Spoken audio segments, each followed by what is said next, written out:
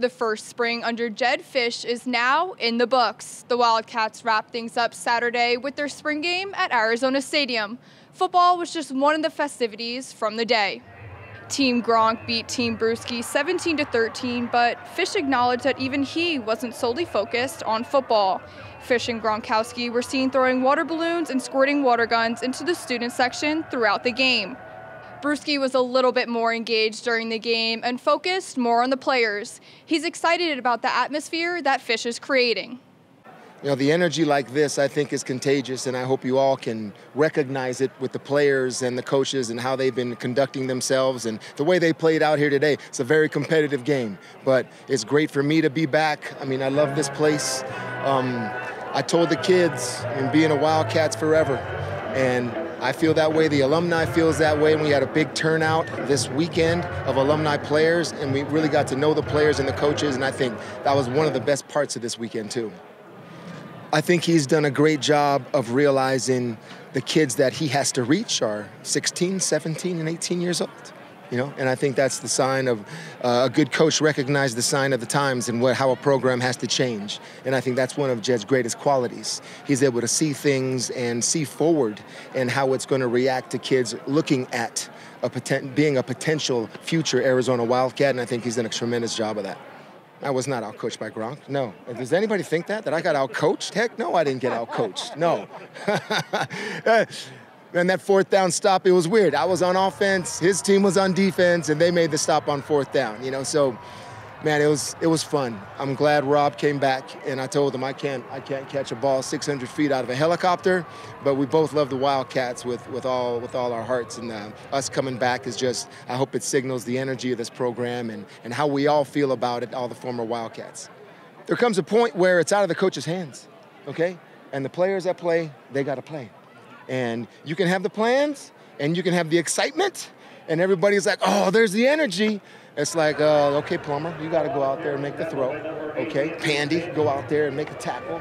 All right, Trey, what are you going to do? And I hope they know that all the alumni come back. I said, we're behind you, win or lose. But once they get out here, it's going to be them versus USC and UCLA and those type of teams, and it's on them. Yeah, on that one, I don't know. I feel like I was a little too busy, you know, spraying the student section with a hose and water balloons halfway through the game. So I didn't really see much of every schematic aspect of the game. We had a bunch of trick plays, and we did a lot of stuff we're not going to be doing in the fall. So I'm not going to spend too much time reviewing this film. I just wanted the guys to go out, play hard, compete, give it everything they got, and have fun while doing it. You know, I think people started really recognizing what we want to get done here, the energy level, the excitement, the enthusiasm, and I think we're taking steps in the right direction. Well, I'm hopeful that every high school player in America wants to come here. And if we get every good high school football player in America that wants to be an Arizona Wildcat, it'll benefit our program. And we'll start winning a lot of games. And we have everything here. I've said it numerous times. We have it all. College campus, great athletics, great fan support, stadium right in the heart of the campus, and great academics to be able to be a part of. You know, why wouldn't they come to Arizona? And we felt it was a great opportunity to showcase that.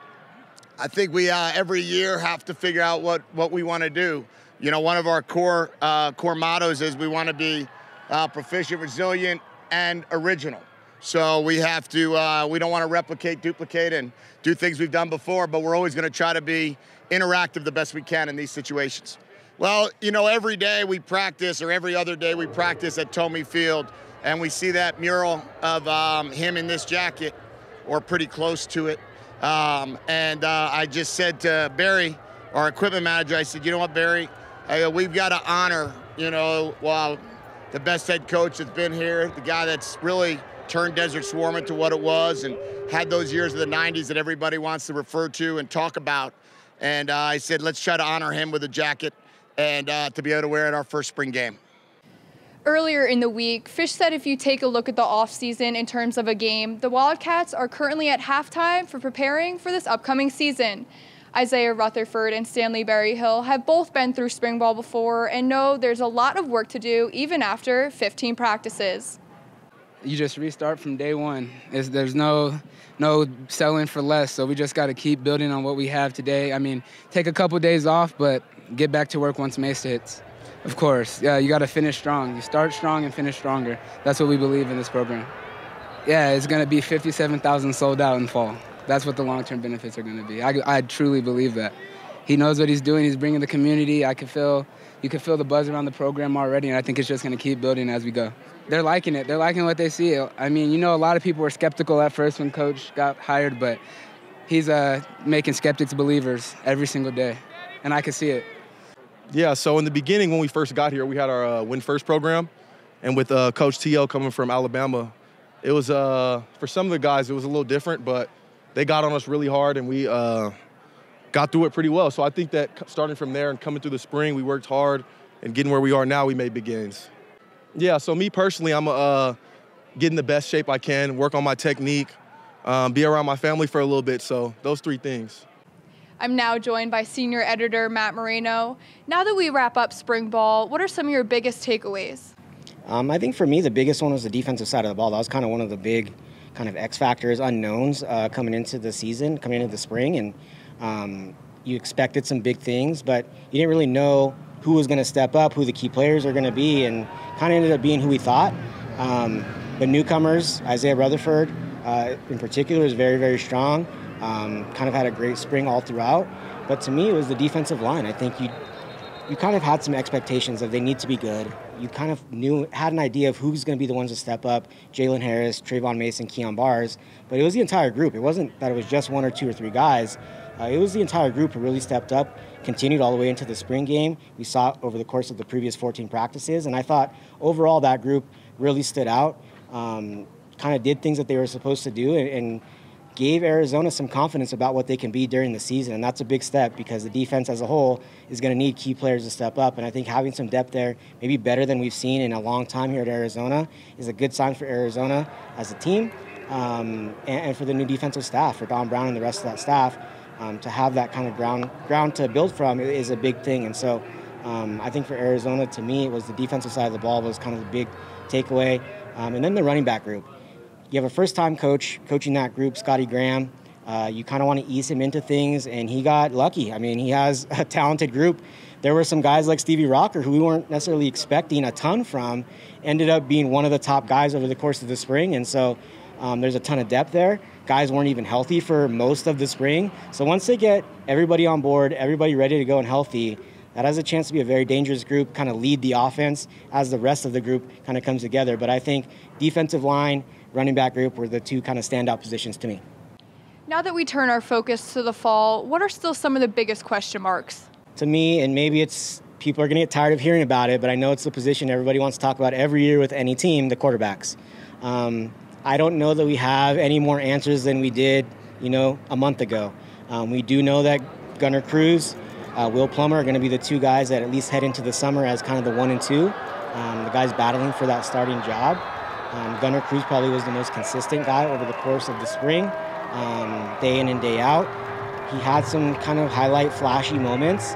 He didn't make a lot of mistakes, which I think is going to be big for him in his quest to kind of become the starter for this team. But Will Plummer had more of those flashy moments. He hit a wall, kind of maybe in the second week of spring ball.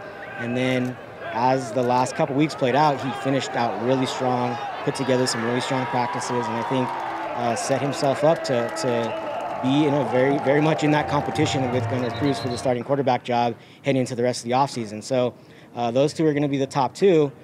Looks like we also have someone who was here on Thursday watching practice, here again today, Saturday, at the spring game in the crowd, Jordan McLeod. Made the trek over from Florida, from USF. He'll be joining the program in June. He's kind of the X factor. We don't really know what to expect from him. He's going to have the most experience. He's been a starter before at a different school.